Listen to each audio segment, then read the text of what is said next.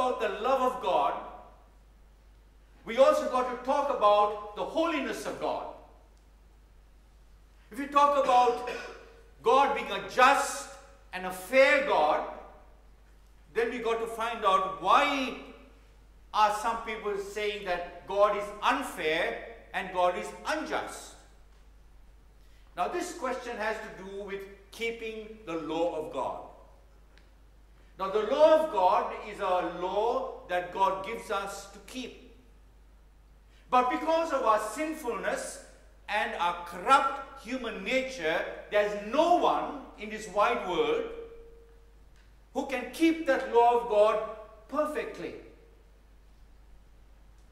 So this is why people ask, if we are expected to keep the law of God in its totality and we are unable to do this, then is God fair in expecting us to keep that law? So that's a question we really need to consider at this time. So my sermon doesn't have 3 points but 2 points. That doesn't mean that you're going away early. I've used 2 words. One is the word aptitude and the other is the word attribute. The first thing I've got to point out here is the aptitude of the sovereignly created people. In other words, every human being who is being created is being created by a sovereign God. And all these people who are born into this world are born with a certain aptitude. Now that word aptitude means an inclination. It means a tendency. A bigger word is the word propensity. In other words, what is our inclination by nature? By nature, our inclination is to do that which is wrong. There is no one who is good, for we have all sinned and fallen short of the glory of God. There is no one who understands, no one who seeks God. All of us have turned away and we have become worthless. And there is no one who does good, not even one. So our natural inclination is not to do what is good, is not to be spiritual, is not to be God-honoring, but it is to be just the opposite. To be unspiritual, dishonoring God, and disobeying God's word and His will. So anybody who is not a Christian, anybody whose heart has not been regenerated by the Spirit of God, that person will carry on in this normal human way of living a godless, pagan, unbelieving life. And their lifestyle will certainly be not one that the Lord wishes us to have. So God is a God who has created us with this propensity. Now this happened after the fall. So when I talk about the aptitude of the people that this sovereign God has created pre-fall, in other words, before the fall in Genesis 3, man is described as being good. And he was created in the image of God, and he was created to be immortal. In other words, mortality was not there before Genesis 3 and the fall that is described there. We are told that we were created in the image of God, and in Ephesians chapter 4 verse 24, Paul describes what does it mean to be created in the image of God. It is to be created in true righteousness and holiness. Our origin was sinless. After the fall, we became sinful. So pre-fall, we were sinless. Post-fall, we are sinful. And sinful makes us unrighteous. When we do something wrong, we're not right. God is a God who is righteous, and there is no wrong in Him. So when He first created us, and He said it was good, the crown of His creation, Adam and Eve, they were sinless. They were immortal. They were not created to die. Death came in after the fall, and that caused problems in their relationship between each other and in their relationship with God.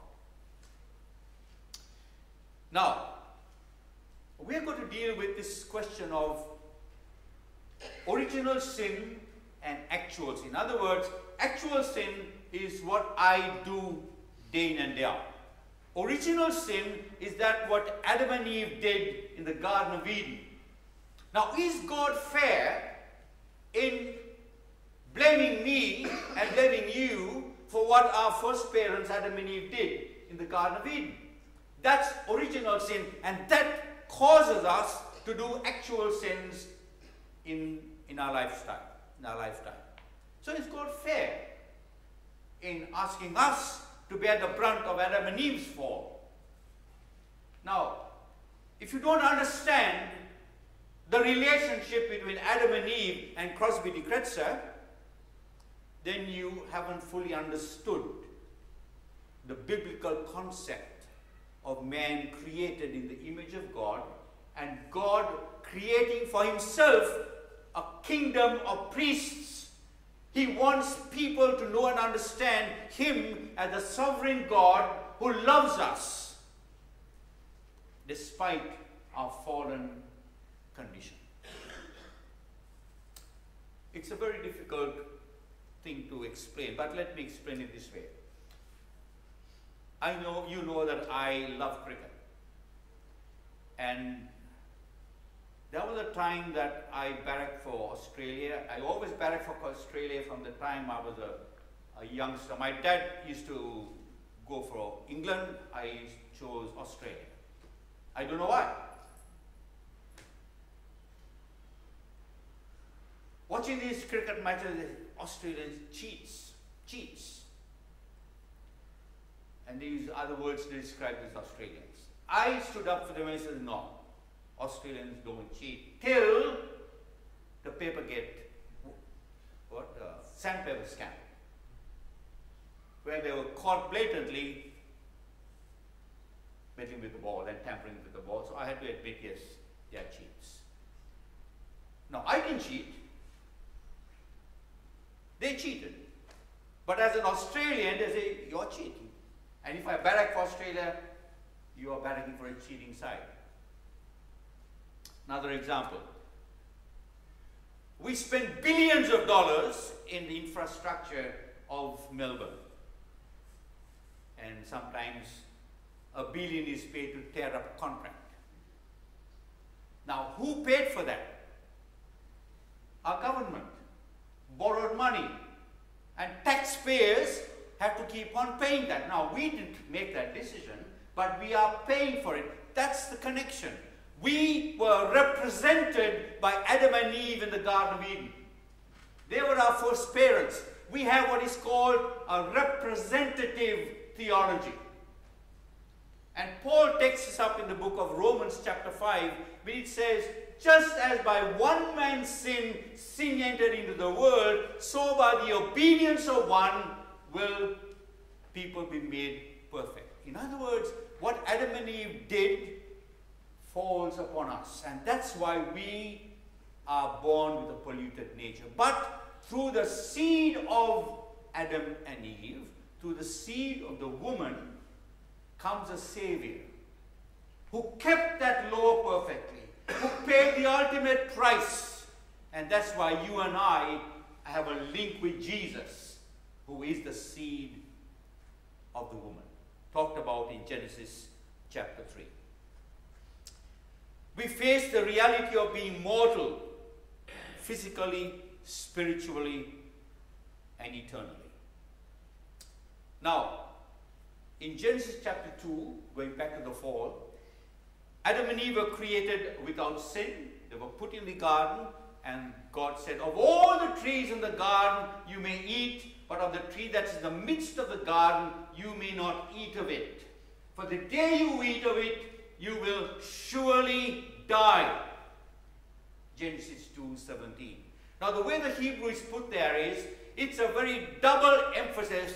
Dying, you will die. Now God says it very clearly, very blatantly. The day you disobey me and eat of that tree, you will surely die. And that's what our catechism said. They were created with the ability to choose to obey God. But they were tempted by the devil and they chose to disobey God. And now if God says, if you eat of this tree, you're going to die, and they disobeyed him and they ate of the tree, obviously God has to keep his word. And from that time on, death came into his creation. And death in its total comprehensive view is physical death, spiritual death, and eternal death. They didn't die physically at that particular time, but spiritually they were dead, because that spiritual connection between Adam and Eve and God was broken. They knew they had sinned, so they hid, and God came around and says, "Where are you?" Why did they hide? Because they knew they had done something they shouldn't have done. Did God know where they were? Obviously knew. Their relationship between God and his creation was broken. The image of God in which they were created was marred and scarred. Not destroyed, but marred and scarred. Now we move on to the next section, which is talking about the attributes of the sovereign creator God. The first thing we would like to point out is that God is always righteous. God is always righteous. Sometimes we sing that ascribe greatness to our God, the rock, a God of faithfulness and justice. That's who he is, a God of faithfulness and justice. He is right up, good and upright is he. When you talk about a righteous God, he's a God who is faithful to who he is. God is right. The word attribute is a word that we use in English to predicate something about the subject. If I say Crosby is short, I attribute shortness to Crosby. If I say Crosby preaches long, I attribute his long-windedness to Crosby. So if I say God is righteous, I predicate the adjective of righteousness to God. He is the subject. And God in his essence is righteous. Good and upright is he. A God of righteousness and holiness. So if God is right and is upright, he is a God who has to remain true to his word and true to his covenant claim on us. From the very commencement of human history, God had a wonderful plan, and that was that he was going to create for himself and make for himself a people. A people. And that's why in Genesis chapter 3, when we have that curse that God pronounced on his creation, he's speaking to the devil and he says, I'm going to put enmity, I'm going to put animosity between you and the woman. And I'm going to put it between your seed and her seed. But out of her seed, there is going to come a person, and the person is in the masculine pronoun. He is going to crush your head, and in the process, you are just going to sting his heel. It is a cryptic message of the coming of the Messiah.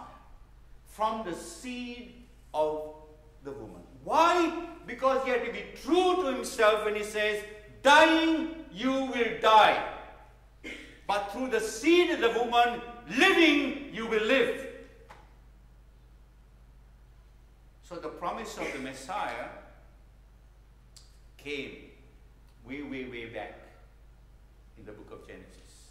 And throughout the Old Testament into the New Testament came the story of redemption's history. God is always just. If he is righteous, he is just. He is just because he is righteous, and since he is righteous, he has to be just. You got that? He is just because he is righteous.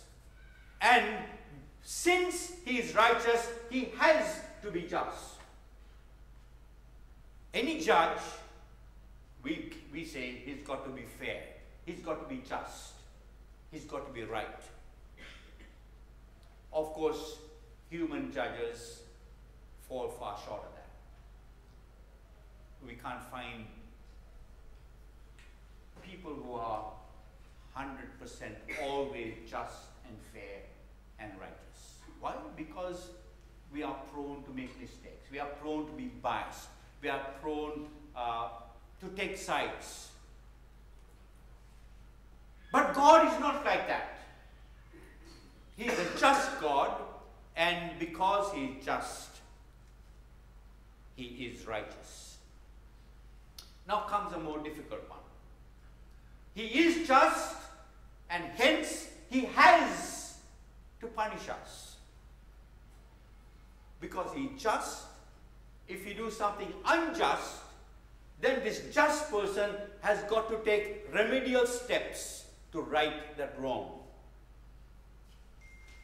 And this is why in Romans chapter 3, we read this. He did it, verse 26, he did it to demonstrate his justice at the present time, so as to be just and the one who justifies the man who has faith in Jesus. Now I'm using from the King James Version, and I realize that in the Bible that we have in our pews, the word just is not used. So my sermon theme is, God is just and the justifier of the unjust. Now thus Crosby, as I stand aside of Christ and outside of Christ, I am unjust. But as soon as by faith I move onto Christ's side, I move from death to life. I move from condemnation to salvation. I move from lifeless to life in Christ Jesus. Now that's the beauty of what we are talking about here today. If God didn't punish us for the wrongs we did, then God is not just. And the beautiful thing is that God knew that no human being could pay the penalty that he wanted. Because the penalty in Genesis 3 was, the day you eat of it, you will surely die. Now the death penalty is what God requires. Now many people don't like the death penalty. But it was God's idea to keep his word. Christ paid the death penalty for you and for me. Why? In order that God will be just and the justifier of the unjust. But there was no one else who was able to pay that price. No one else who was sinless who would pay the price for man's sinfulness. It's like trying to borrow some money from a pauper. If you want some money, if you want a loan, you go to the bank. Or you ask someone who has the wherewithal to give you that loan. But it always comes with an interest. When God paid the penalty in Christ, there was no interest. It was a selfless act of love because he was just and the justifier of those who needed to be loved.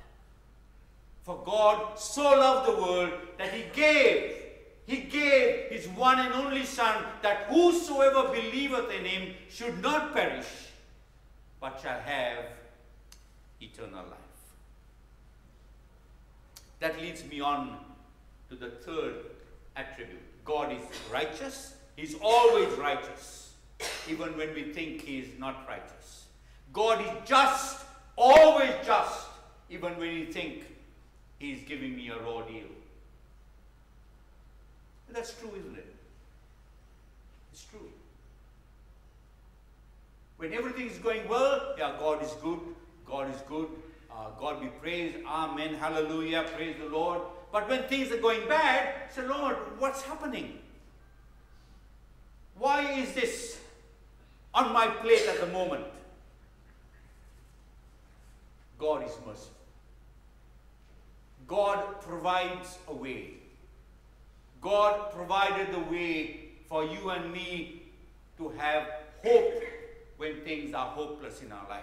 To have life when we are faced with the reality of death. To give us not hopelessness, but hopefulness. Look at me at Romans chapter 3, please. Chapter 3, verse 21. But now a righteousness from God, apart from the law, has been made known. But now a righteousness apart from legalistic obedience to the law of God, that cannot give us salvation. Apart from that, another way has been opened for us by God in his mercy. In his mercy. In the Garden of Eden, when they sinned, they knew they were naked. What did God do? What did he do? Eh? He clothed them. They were naked, but God gave them clothes. In Noah's day, God destroyed the people, but he provided an ark. And into that ark, who went in? Noah and his wife, Shem, Ham, and Japheth, and their 3 wives. When God punished Sodom and Gomorrah, in his mercy, he provided a way out for Abraham's nephew, Lot. In the midst of his justice, he shows his mercy. You can't separate the two. You can't play one against the other. They're like two sides of one coin. God is a total composite. He's righteous, he's just, he's merciful. And in his mercy, he has provided a way out for you and for me. Not to be able to live life knowing that we have got to pay for our sins. Jesus paid it all. All to him I owe. Sin has left a crimson stain, but God's blood has washed it whiter than snow. That's what God has done for you and for me, who cannot pay the price required for us to be reconciled to this awesome God. Without Christ, we stand condemned, but through Christ, we stand justified. Praise the Lord for that. Romans 3:24. Amazing grace, how sweet the sound that saved a wretch like me. I once was blind, but thank God, now I can see. By faith alone are you and I saved in Christ. Many religions say you can do it yourself. DIY, do it yourself. The Christian religion says you can't. Don't try, you can't. Jesus paid it all. All to him He is the way. He is the truth. He is the life. No one comes to the Father except through him. How inclusive and how exclusive is that faith? In our day and age, it's very hard for us to be so exclusive. Everything got to be inclusive. Don't worry, whatever faith you have, whatever road you travel, it will ultimately get you there. Do good, do the best you could, and ultimately you will be okay. Contrary to Scripture. Totally contrary to Scripture. If we could be reconciled to the Father by our human efforts, then, my friends, Christ died in vain. Christ died in vain. Christ was presented as the atoning sacrifice for our sins. And that's told us there in verse 25. This justification by grace and through faith came by Christ Jesus, and now God presented him as a sacrifice of atonement through faith in his blood. Now, what does this mean? It is a picture from the Old Testament. The word is the word hilasmos or hilasterion. In other words, that's the word that was used as an offering that took away the wrath of God. Now we'll talk about that. That's also foreign to our terminology in this day and age. Wrath, God is an angry God. Yes, when we sin, God gets angry because we are disobeying God. We have broken his commandments.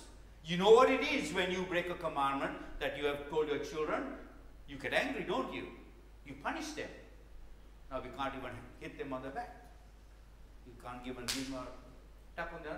You can't do that. But God says, look, I am angry when you disobey me. And in the Old Testament, once a year on the Day of Atonement, the high priest would go into the Holy of Holies. That is the most holy place in the tabernacle, separated by the curtain. And he went there with the blood of atonement. He would kill an offering and bring the blood, and he will sprinkle it on the cover of the ark. And that was the mercy seat. And that symbolic gesture of sprinkling the blood on the mercy seat on the Ark of the Covenant was a symbolic way of saying that the blood of the sacrifice was shed to take away the wrath of God. Sometimes when you have your four-wheel drive, you have a bumper bar, don't you? Yeah? Why do you put the bumper there, bar there? To break the impact. To break the impact. This hilasmos, or the sacrifice of atonement, was there in the Old Testament, fulfilled in Christ in the New Testament, as the person who gave his life to appease not the gods, but the God. The word appease comes from the word peace. To pacify, to conciliate. It's the atonement, the at-one-ment. Christ is the vehicle through which we are now at one with God again. Because Genesis 3:17, we were separated. Sin separates. Death is separation from God. But by Christ's death, we are now brought back into fellowship with our almighty and majestic God. Praise be to God. That we don't have to do anything. Jesus has done it all for us. He is the atoning sacrifice for our sins.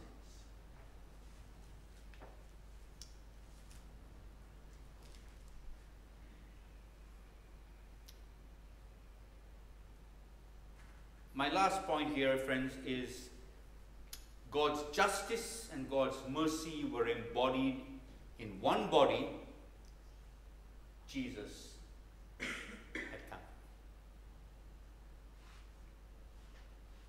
If you want to see God's justice, you've got to see his love. And this, as I said, is not two entities, not two attributes. They are one attribute of this one God. And if you try to separate them, we are not doing justice to God. So if we want to see it in one stroke of sacrificial love, we've got to go to Golgotha. There, outstretched on that cross, was God's embodiment of love and justice. Embodied in one body, the Lord Jesus Christ. I put it this way: God's love and God's justice kissed each other at Calvary. And that's why Calvary means so much to me. At the cross, where I first saw the light, and the burden of my guilt rolled away. It was there by faith I received my sight, and now I'm happy all the day. Friends, that's what God has done for you in Christ Jesus. Do you know Christ? Do you know Christ? Do you need him? Many people in Australia, we don't need Christ. We don't need church. We don't need the Bible. We don't need prayers at council. We don't need prayers. Don't worry, we'll get rid of all this stuff. And when we get rid of all this stuff, we are dishonoring God. We can't do life without the one who created life. You can't do life without recognizing that this life will end one day, sooner rather than later. I don't want any of you to die, please. But you may be traveling home. I may be traveling home today, and I could have an accident. I might lose my life. What's going to happen to me? If that were you, what's going to happen to you? You have known friends, never had a heart attack. A fitness maniac gets one heart attack, dead. Have you settled accounts with your Creator God? Have you had a chance to tell him, Lord, I am a sinner, and I need to know that my sins are forgiven? Do you have peace with your life? Do you have peace in your life right now? Is there anything in your life that has not been settled with God? Secret sins? Public sins? Are you right with God? My friend, my urgency, my prayer, my plea is that you will settle accounts with God today, because we never know what tomorrow has for you or for me.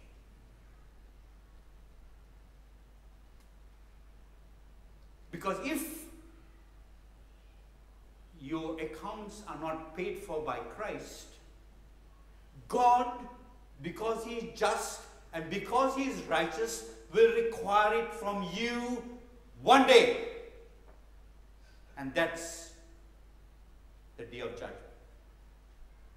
The day of judgment.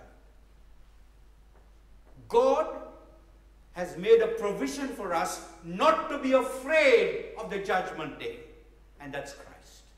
He paid the supreme penalty for you and for me by his death, in order that at the day of judgment we don't have to be afraid,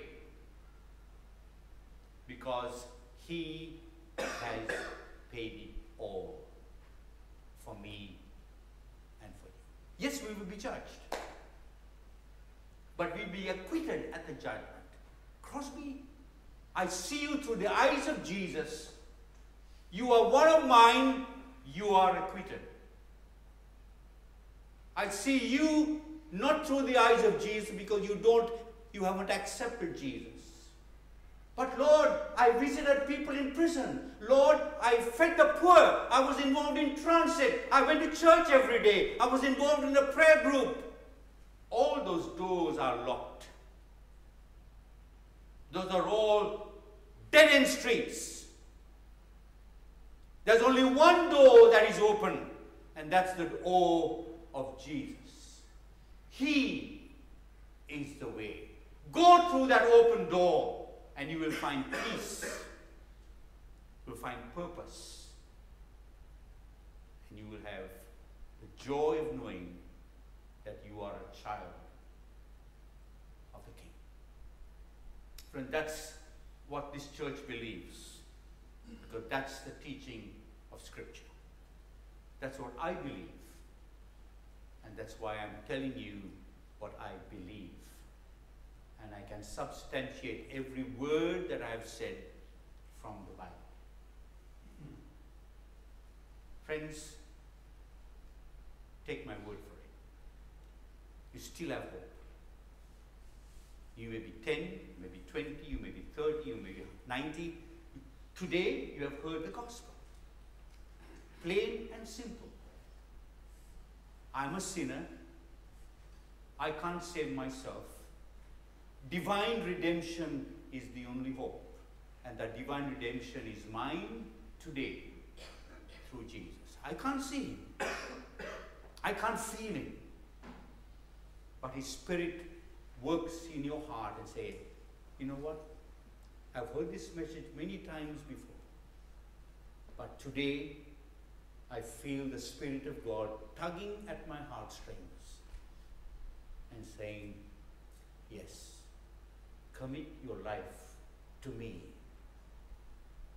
and live in peace forevermore. No peace, N-O, K-No peace, no Christ. If you don't have Christ, you have no peace. But if you know Christ, you have peace. So, he says, give me your heart. Give me your heart. Because I have given my life for you. May God bless you. Give you peace. And may you live forever with the Prince of Peace.